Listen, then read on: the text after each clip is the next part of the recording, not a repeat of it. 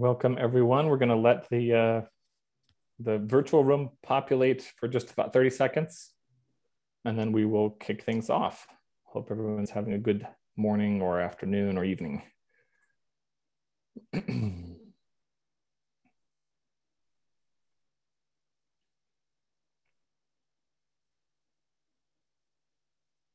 Just a few more seconds and we'll get started.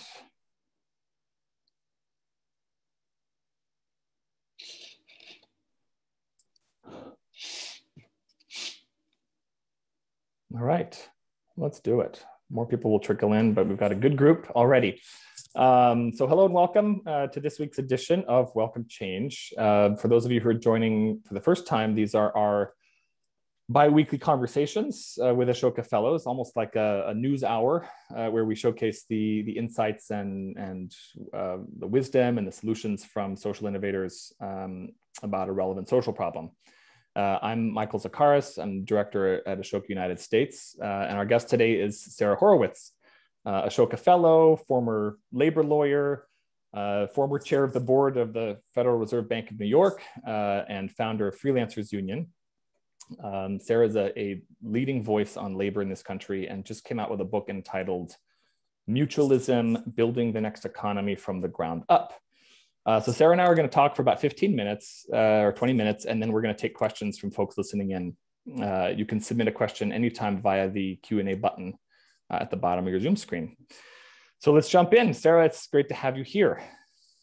Great to be here. Thanks.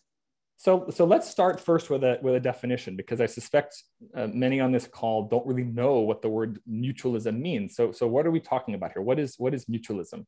Yeah, so first, I think what we should know is that mutualism is everywhere. We see it in nature.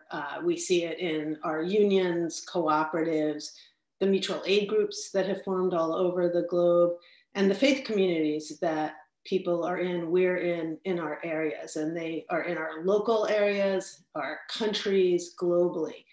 And when you look at all of those together, you can really see that a mutualist organization has three elements. And the first is that it's really defined by the community, a community with a social purpose. What do we need? What do we want to build together? The second is what I call an economic mechanism. So for unions, it could be dues. For others, it's subscriptions. I think as the world evolves, it'll be the distributed ledger where we're exchanging time, perhaps not money, or just all sorts of new things with alternative currencies.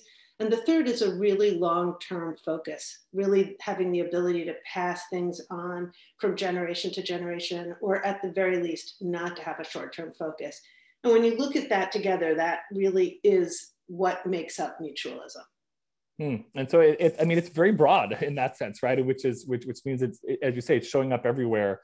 It reminds me of change making. You know, Ashoka talks a lot about change making and this vision of everyone a change maker. And to the extent that mutualism is groups of people coming together to solve problems, it really is sort of two sides of the same coin. Yeah, in fact, I really feel, first of all, as being on the board of Ashoka and getting to watch what everybody is doing, it really is clear. First of all, I think globally, a lot of countries are way ahead of the US and Europe and the UK, because these are just growing, and there are just these patterns that you see, which are change agents, change makers, coming together with others and really knowing their community. And one of the first things that you do when you're trying to build mutualistically is you look for the pattern and you look for these groups, and Ashoka's doing this all over and has been. So I think you're right. There's a very interesting and deep connection. So obviously a lot of your book is looking ahead at the economy we need to build toward, but I want to look back a little bit first in two ways. So first, with your own trajectory and experience founding Freelancers Union, and second, with the history of mutualism more broadly. So let's start with you. Take us back 20, 25 years ago. What is Freelancers Union? Why did you need to found that organization in the first place? So I would say, actually, what I'm realizing in writing this book and talking to people is that I actually grew up mutualistically. So my grandfather was vice president of a union. My grandmother lived in union housing till she was 96.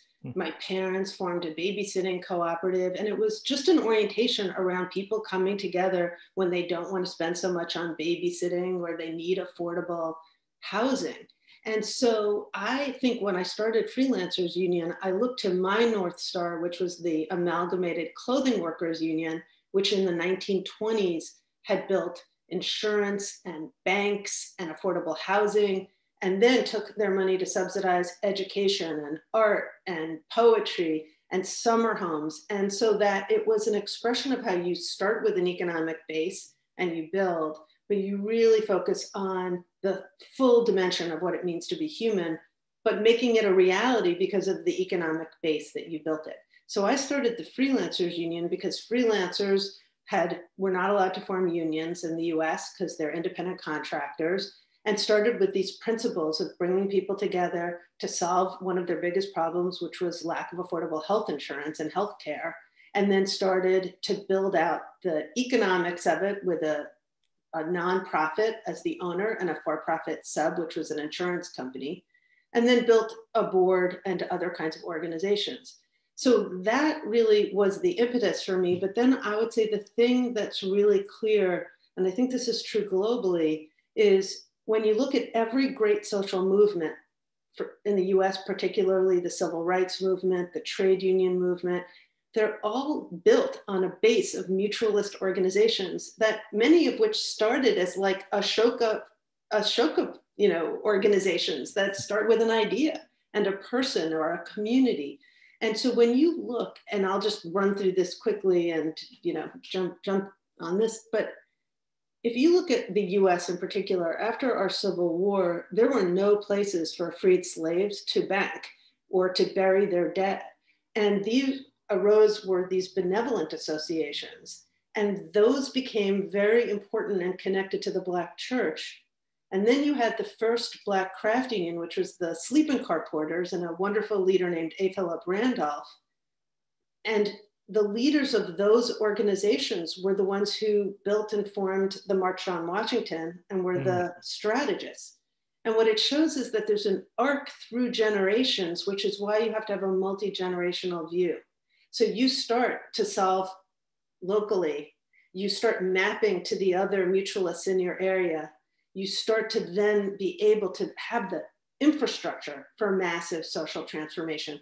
And that's the undergirding of democracy. And that's what we're in trouble globally right now, is we just have to get this infrastructure for democracy to be strengthened. And it's through these mutualist organizations.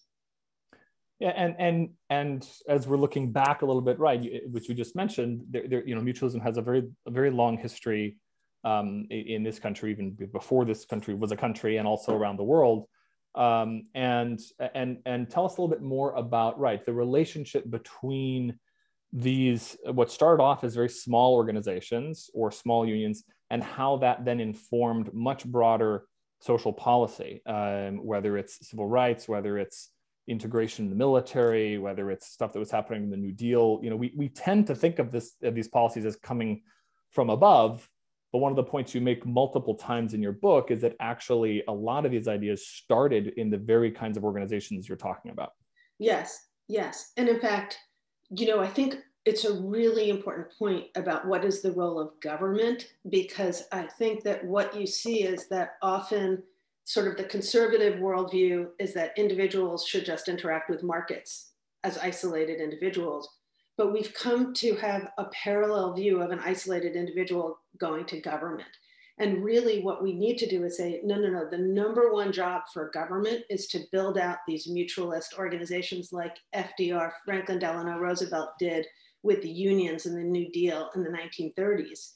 And that, I think, is probably one of the most important things, is to see almost like you're putting together the pieces of a puzzle, that it's not looking at the puzzle at the end and saying, that is a beautiful picture. It's really having the ability to say each piece of that puzzle really mattered. And we couldn't see the whole until we kind of got some clump of the pieces together. And what we've forgotten how to do, particularly in the US, is how to build those organizations. Like literally, we don't have classes, civic classes about how do you solve problems? How can you be a change maker? How do you then go and start to know that you have the power to immediately start? And that's where you don't need government, you don't need a big budget, but you can just immediately start something. And Right. that is the basis of social entrepreneurship in many ways.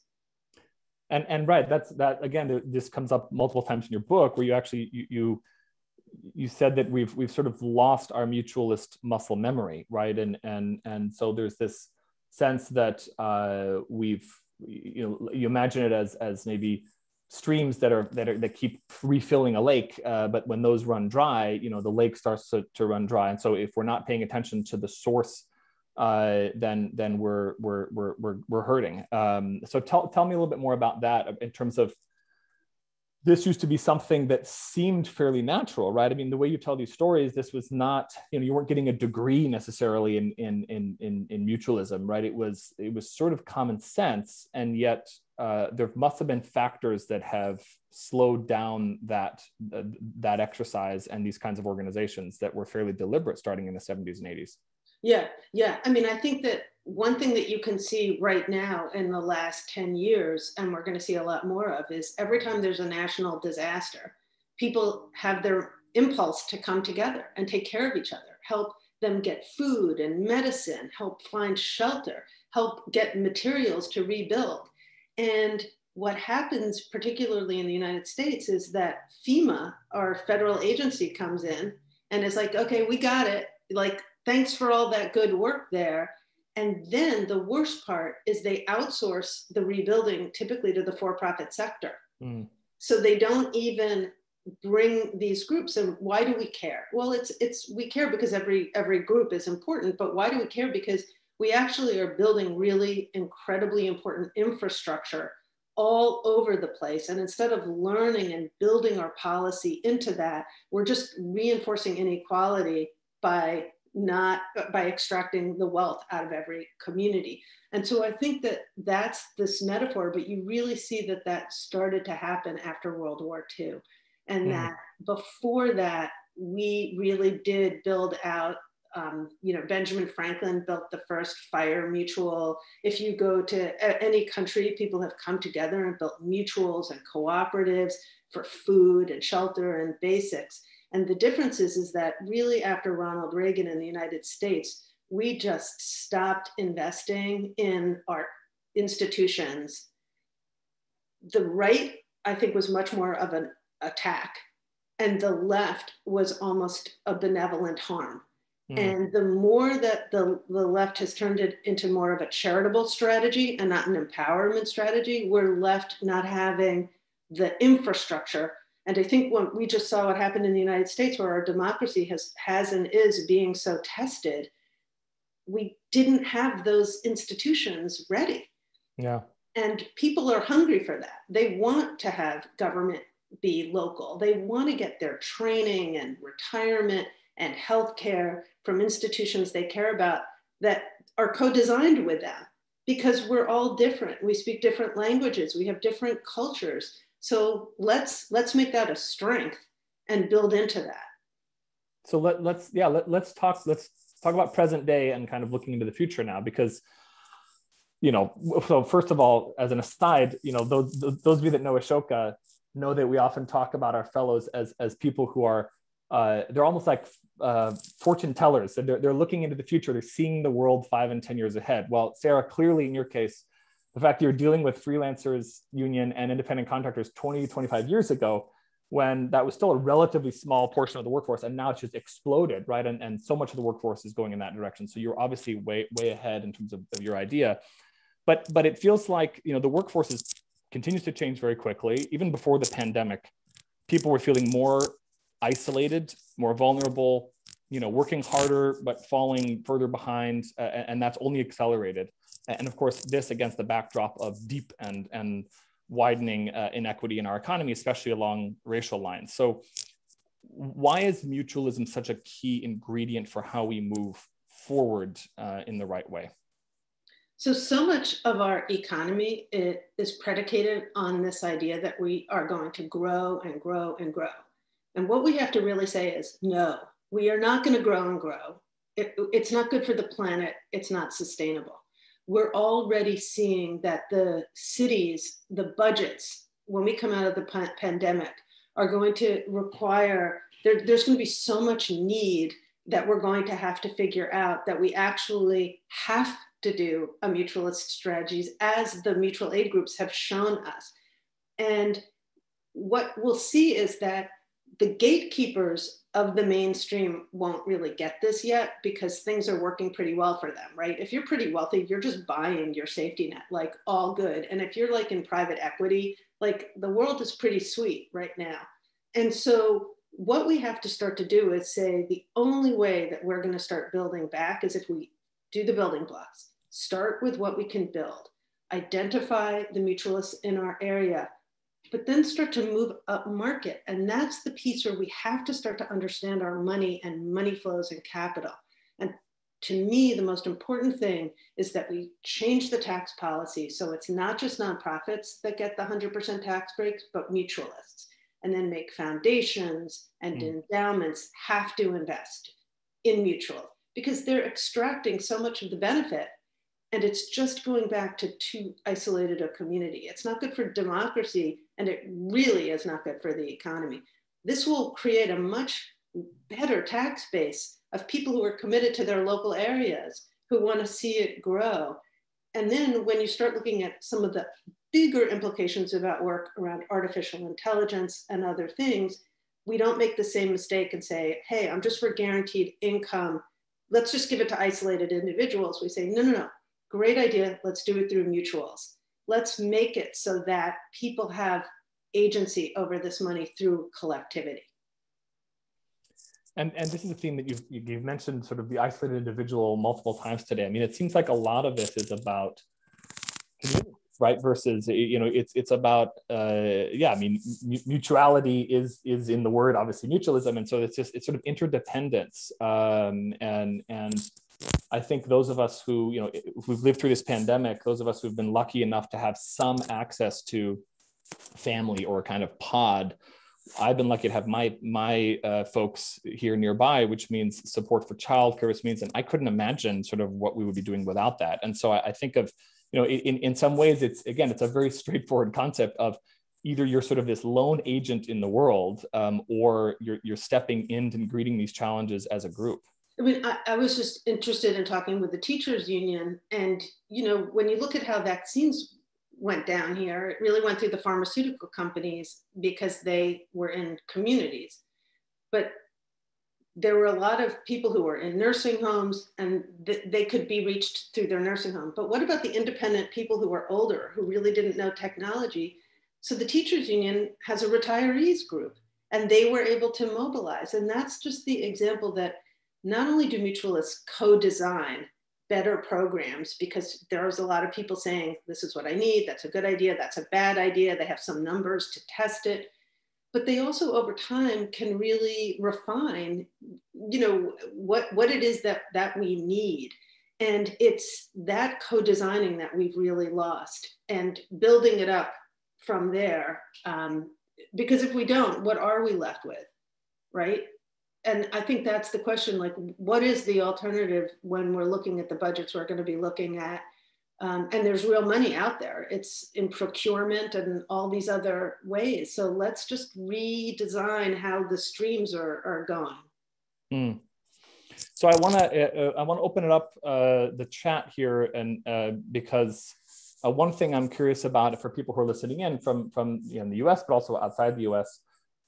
Is as you mentioned, mutualism has existed, you know, for decades and centuries outside the U.S. I'm curious if people in the chat can drop some examples of mutualist organizations that they're familiar with, or cooperatives that they either they know of historical examples or ones that they actually interact with on a regular basis. It'd be fun to see some of those examples populating, just because, again, this is something that I think it's probably more ever present than we even realize.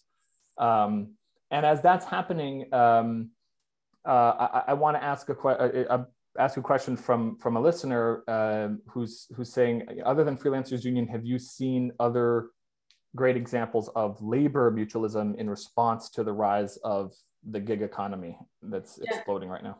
Yeah, no, that's a great question. And in fact, what you can see is that there are so many organizations that have arisen. So there's cooperatives of drivers.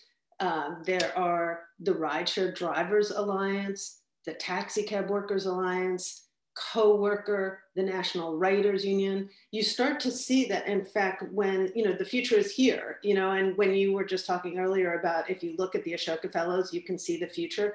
You really are seeing what the next labor movement is going to be like. And it is, again, these workers coming together and just starting to organize for the things they need and figuring out how they're going to pay for it. And I think what we have to do is take off our 1930s mindset in our brain about how things ought to be and let it develop. Let people, through this creativity, form what they need. And then let's start to give them a job. And I think that's how you get to scale, is the government says, these are going to be the institutions that we're going to go to for training, healthcare, retirement. And once they have a job, that's how they can scale. So we have a question from Paul, and the background, we spoke about this a couple of weeks ago, Sara, which is that, and it can be traced back to Reagan or maybe even earlier, the kind of the narrative in this country in particular about organized labor and unions has really started to shift then, and that kind of got us in this cycle of unions declining, public sort of support and of unions declining as well. So he's asking, he's basically saying individualism has this strong, storied foothold in American life. Collectivist thinking, is often demonized. It's about markets and private property and consumerism, and there's this sort of death grip of individualism in some ways. So he's asking, can you name particular examples in the market economy, exemplars in politics and social organizational life that you see are aggressively taking up the mutualist cause right now, that maybe can start to combat this sort of hyper-individual market-based story?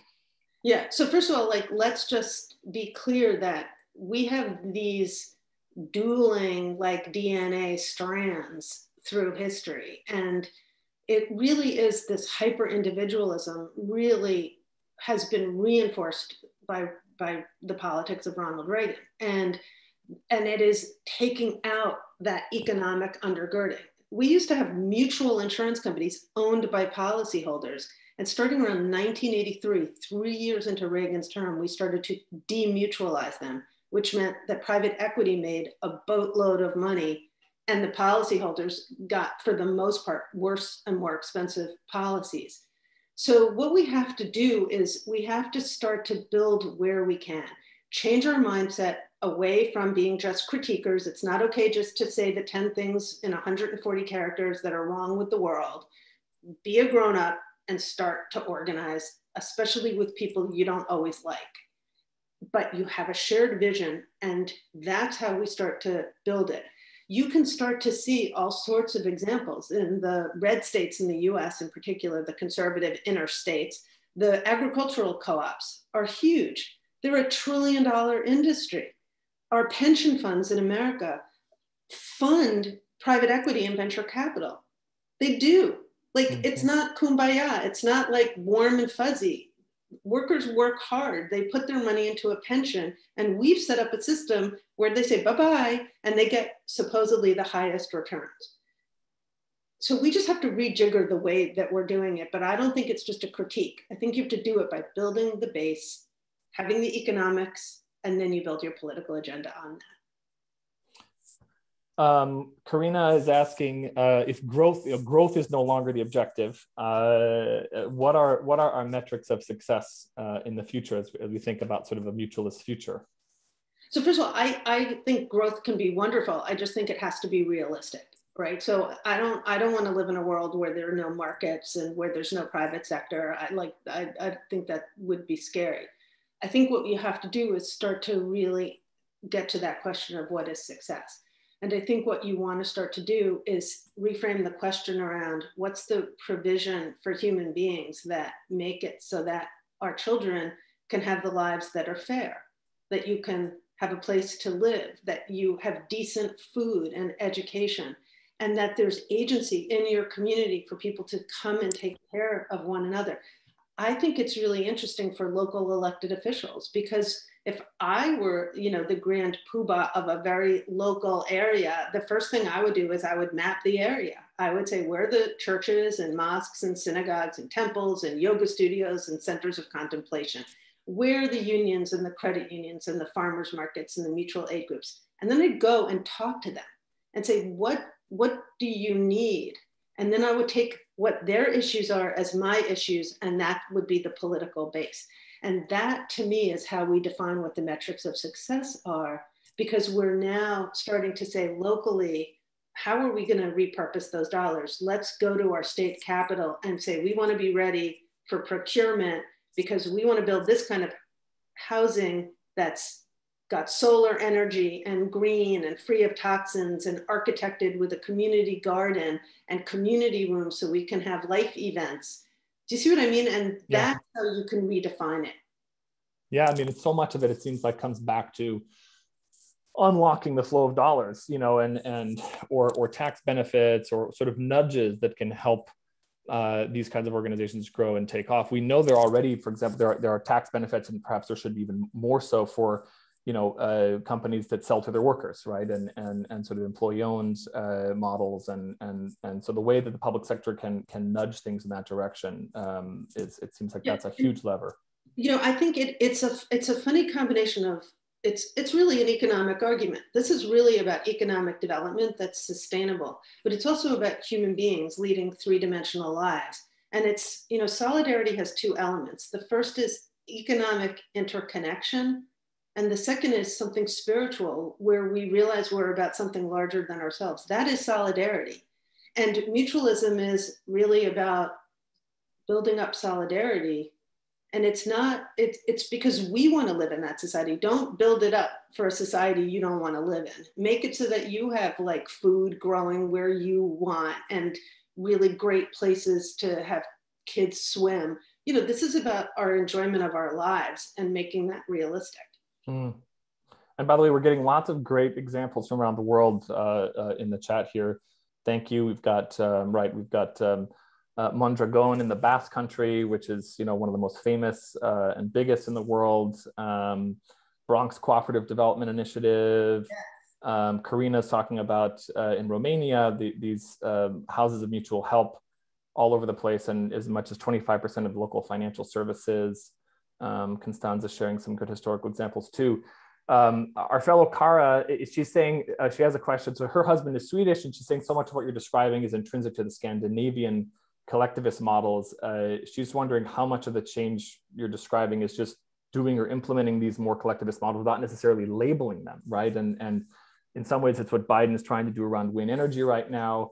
And Rafi also asked before, he referenced the kibbutz movement, and then says, mutualism is not necessarily against individualism. It's not the opposite. And so how do we get this, is getting the messaging right and almost, not drawing too much attention to these words around collectivist a smarter way to go? So first, can I just say, because we're in Zoom, we can't just like have people come up and talk for a minute about what they're doing. But I think what you would realize is like, if we magically could do that, it's like, mutualism is really there. This isn't like making something up. It's saying we actually have this infrastructure and we're going to have a set of problems. And if we don't get that infrastructure ready, we're going to really have a hard time. But I also think like we have to be clear about what we're saying.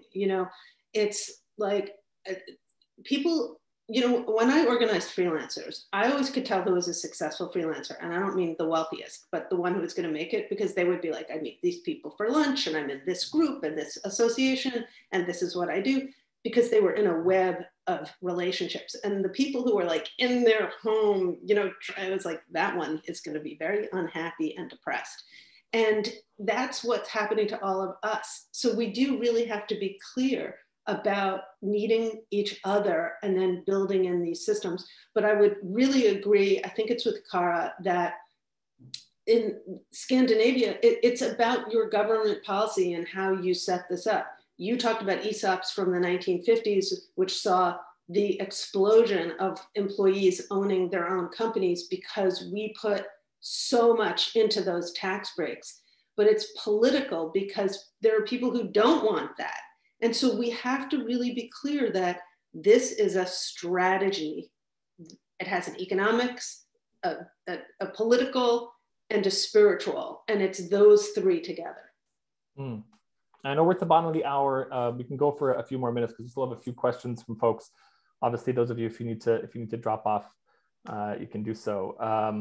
So another fellow, Jill Violet, is asking, can you say a little bit more about, because you referenced universal basic income or some kind of guaranteed income. How would you imagine mutualism and some form of guaranteed income intersecting? Yeah, I mean, I think that what you'd want to start to do is look locally and enable people to come together to have purchasing power that they wouldn't have if they were alone, that there was a way to help administer like what's happening with that money. Let's say people want to put away money for their kids' education or their own retirement, or to not work so that they can spend more time with their kids. But the point would be that you could find the credit unions, the cooperatives that really could be the ones that are collecting that money and helping to galvanize the community around that. And that, I think, would make the difference. I'll give you an example, like the way training dollars are spent. You cannot make this up, but to this day in the United States, success in training is that a worker is placed in a full-time job with benefits, which is wonderful when it happens. It's just gotten to the point where we then just do not train people and get money to help them go where they need to go. Mm. And that's why you need to have this power base to start saying, we're designing this wrong. Right. Yeah. So another question from, Brian, we have a listener, Brian, whose experience, it sounds like, hasn't always been the greatest with mutual health insurance companies. He's saying some of the mutual health insurance companies of today are some of the most bureaucratic and dysfunctional companies. How do we avoid that and align incentives in the mutual model? I guess you started your own insurance company, so.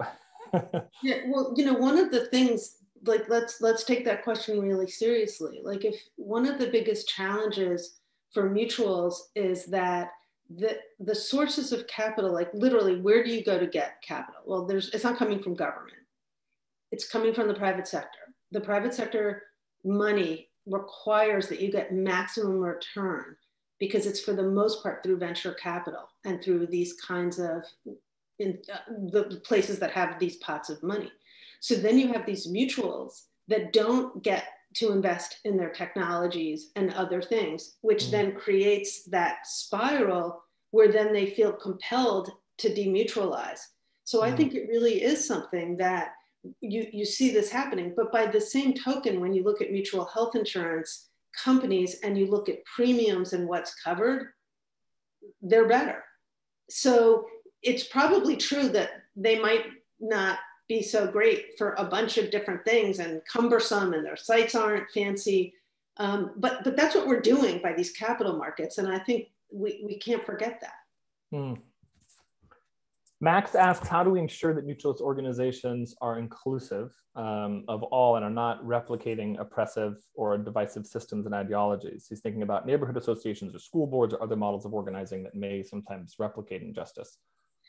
Yeah, so I think that there's several things. Like, one of the things that I think is really clear, that mutualism is a model of self-determination of communities. So it's actually enabling communities to come together like never before. And especially with technology right now, we can make it so that people can start mutual aid groups and go on a Slack channel and pretty much find out how to do it really fast.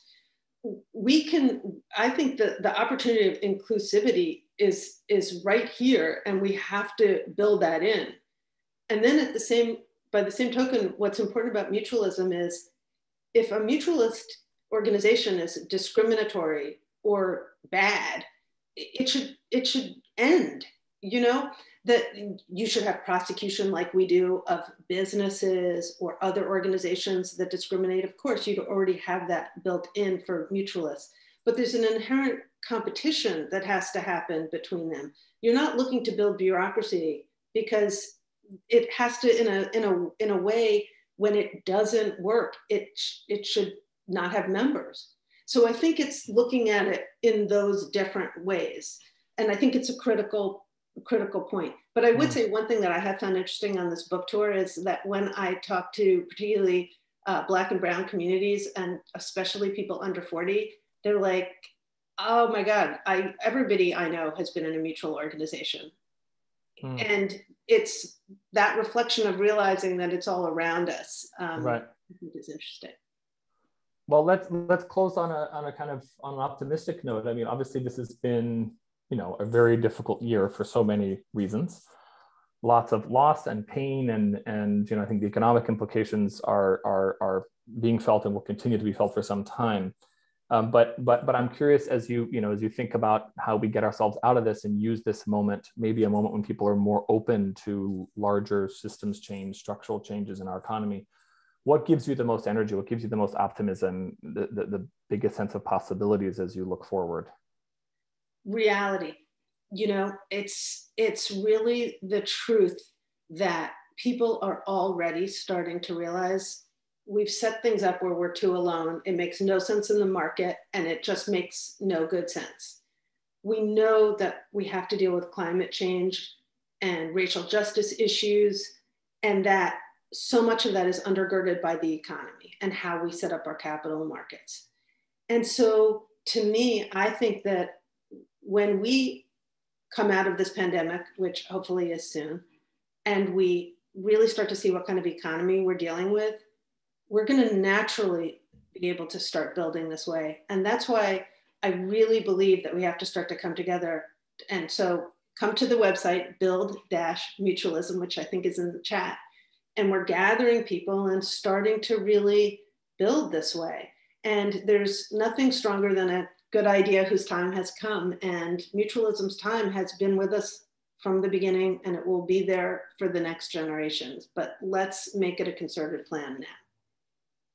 Wonderful. Well, thank you again, Sara, for spending the time with us. And for those of you listening in, thank you. And look out for a follow-up email with a link to today's recording and highlights. We'll have a sort of highlight piece to browse and share. We hope you'll join next time. Welcome Change is happening weekly now, actually. So every Wednesday across different time zones. You can check the link in the chat. We have conversations coming up on indigenous food systems and the future of food, on mental health and teens during the pandemic, on deaf culture and early language access. Next Wednesday, we're going to explore with Ashoka Fellow Mark Campanale in London how climate change impacts financial markets and how investors can support a more sustainable future. So lots of good stuff up and coming. So thanks again, and everyone have a good day and see you soon. Thanks. Bye, Sara. Take care.